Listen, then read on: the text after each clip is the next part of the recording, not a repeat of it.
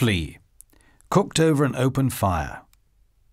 Flea is an old Kosovo Albanian speciality that over the centuries has also become popular in a number of other Balkan countries. Apart from the open fire, the most important utensils are the tepsi and the sac. The tepsi is in fact nothing more than a round baking tin, and the sac is a cone in sheet metal that acts as an oven. The dough is similar to a pancake dough, the ingredients being water, flour, oil and salt, but it has to be made in a thick consistency.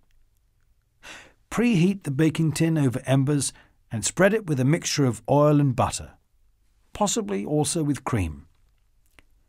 Put thin strips of dough in the tepsi in a star-like arrangement radiating from the centre, leaving a space in between the strips. Return the tepsi to the fire. Cover the sac with a generous quantity of embers and put it like a hat on top of the tepsi.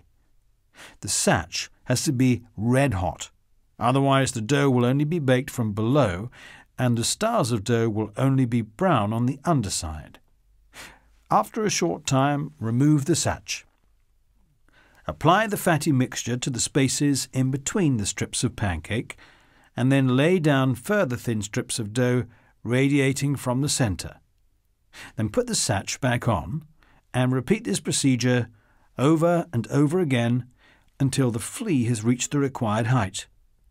Finally, cover the cake with a damp cloth and let it rest for a while.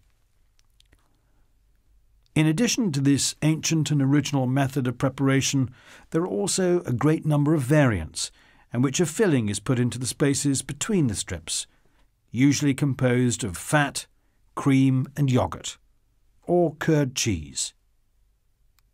It is very important that the flea should not turn out as one homogeneous cake.